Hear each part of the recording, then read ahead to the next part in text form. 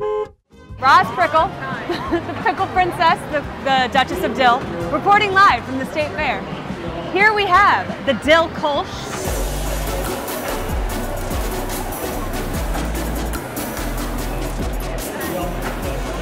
I do not know what kind of cheese that is, but I will taste test that after. Okay, here we go.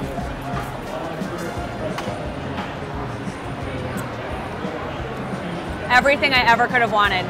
It's a 5. Oh, I'm gonna do it with the cheese though. It probably makes it better. Ooh, hold on.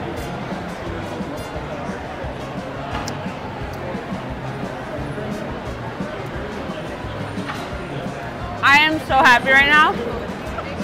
What's the song?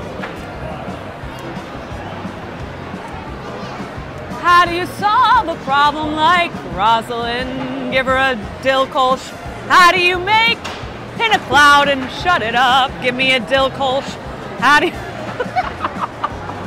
a flippity chippity will a wisp a cloud.